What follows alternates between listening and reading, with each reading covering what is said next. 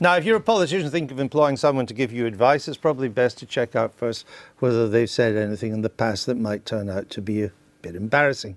A report this week said the government didn't carry out any checks on the social media activity of Toby Young, who had to resign from the university's regulator last month when his crude comments about women, among other things, came to light. And today is an advisor to a member of the shadow cabinet that's under the spotlight. She's called Munro Bergdorf, and she's been appointed to be an LGBT plus advisory group set up by the shadow Women and Equality Secretary, Dawn Butler. She appeared on This Week last year. This is what she had to say. The uncomfortable truth is that the white race is the most violent and oppressive force of nature on earth. My worry is that whatever governments do to tinker with institutional racism, it is so ingrained in the fabric of British society that it is too late to do anything about it. Barry Gunn, are you comfortable with having someone who says that the white race is the most violent and oppressive force of nature on earth? They certainly wouldn't have been words that I would have chosen, Andrew, but I think what the point that she was making in the clip that you've just shown was that there is institutional racism and that this is something that we as a society... No, she went much further than institutional racism. She said that racism was basically endemic inside every white individual. Do you agree with that? No, I don't agree with that. So why is she advising your shadow secretary? Well, I think it's not an official post and it's not a paid post. It doesn't matter. It's an advisory role. We have groups of people that we seek advice from who are, leaders in their field. This is somebody who is an LGBT activist and as such advises on inequality in an informal So you listen capacity. to any sort of views at all if they're an activist? Well, what one I think has to do is one has to listen to a whole range of views. You don't necessarily agree with all of them, but what you do have to do, I think, if you're taking these issues seriously, is to understand why people express themselves in the way that they do. And that, in this case, I would certainly, if I had somebody saying those things to me in that role, I would be saying, well, look, what is it that you're getting at here? All right. What is it about What is it society she's getting at then when she says that suffragettes were white supremacists? Well, I don't know because I haven't interrogated her about it.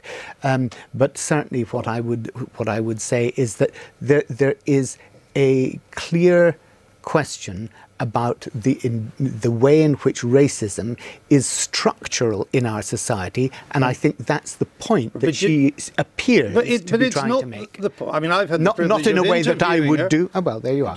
You may know better than I. But is it wise to listen to someone who is a product of middle-class privilege herself, to say that you can be homeless and still have white privilege? I think it's to confuse quite seriously issues of poverty, issues of racism, in trying to say that somebody who is homeless is I was always taught that racism was a smearing of a whole category of people. That you said all people of this particular colour or ethnic background or religion are like that, in a derogatory way.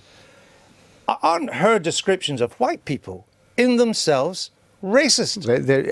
She is painting everybody in the same terms, and that I think is always an unwise thing to do. No, she's not painting everybody. She's just painting white people. Well, yeah, indeed, all within the class that she's talking about. The entire white people's entire existence is drenched in racism. Why did you interview her, Andrew? Why did you give her that prominence? Because This Week is a programme which likes to give people who may not get a view in the mainstream some views, but we didn't seek her advice, Barry Gardner. Your party is seeking her advice. No, sorry.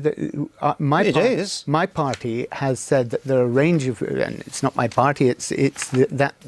My colleague has got a group of people who she has asked their views from. To give it, no. I've been asked to be part of an advisory board for the Labour Party to advise the Shadow Secretary of State for Women and Equalities, Dawn Butler. These are Munro Bergdorf's own words. She believes that being asked by Dawn Butler, she is advising through this advisory board through Dawn Butler, your party. Are you comfortable with that? The question is not what advice people give you. The question is what advice you take.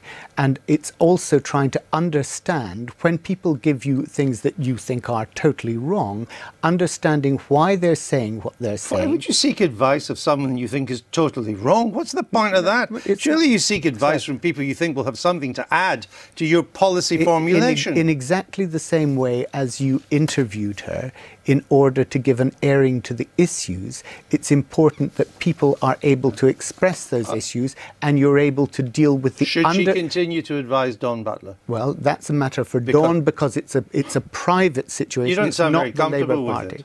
it. It's a matter for Dawn because it's not a Labour Party body that she is advising. All right? It's a group around the But shadow you'll understand the difference between a TV programme letting somebody air their views, however much you may disagree with them, and seeking advice from somebody, which is entirely different. I go out to industry and I seek advice from all quarters of industry about trade matters. I don't necessarily agree with all the advice, and in fact, with many people, I know that I probably won't agree with their But you're seeking advice from people who have a contribution to make to the debate. What I was trying to get to and you're saying that she doesn't. Views. Does she Are have you a saying that she doesn't? Does she have a contribution to your policy formulation? Are you saying she doesn't? No. I asked the questions. Does she have a legitimate contribution to your policy formulation? I think if she's raising issues about the structural racism in society, we've been around they that. are serious issues. She thinks that we it's need more to than address. structural. She thinks it's endemic. She thinks it's in all of us. Well, there I would disagree.